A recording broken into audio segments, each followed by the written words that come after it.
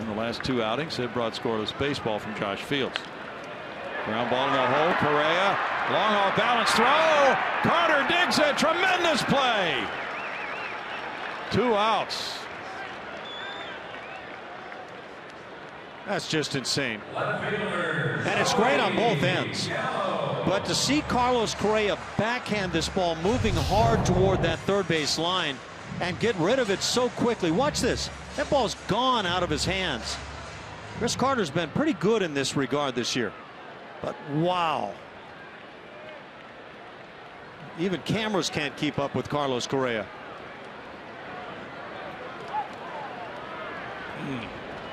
Just running away from first base.